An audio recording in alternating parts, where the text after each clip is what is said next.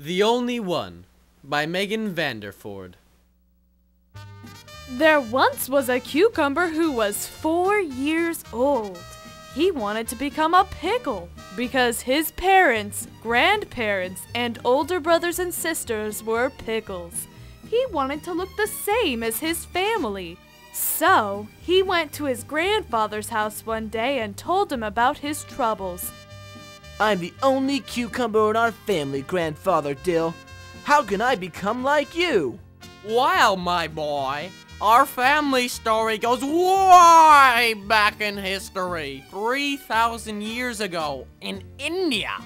That's where our ancestors came from. From Asia, they moved to Greece and Italy, where the Romans really liked to eat us.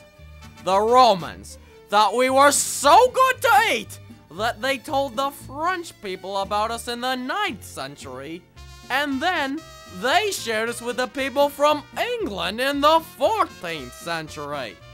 Finally, they sailed to North America in the 16th century, and that is when we arrived here in America. We got the name cucumber from the word cowcumber, because in the late 1600s, people thought that any fruit or vegetable grown in orchards or gardens caused diseases and deaths, since they were not cooked. People were afraid to eat cucumbers, so we were fed to cows.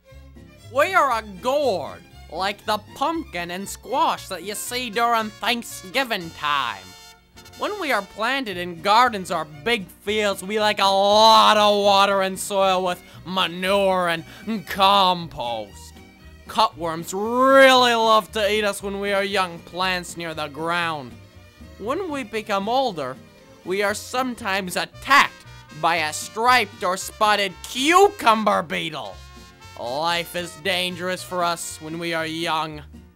Finally, if we live through all of Mother Nature's pests, we grow up to be crisp, healthy, and crunchy cucumbers like you, my boy. But Grandfather, you never told me how you became a pickle. Well, I did get a little off the subject, so pay close attention and hear the story goes. First, we are scrubbed to remove loose spines.